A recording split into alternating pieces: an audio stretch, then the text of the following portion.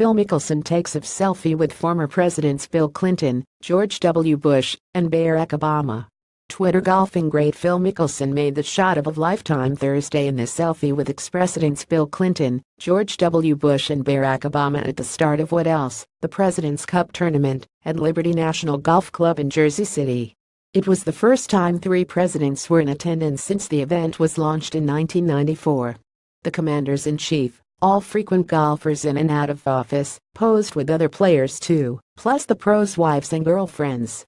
Mickelson's brother, Tim, a former golf coach, shared the unfortunately cropped selfie on Twitter, along with the caption, "When you can take a selfie with 3 U.S. presidents, you do it."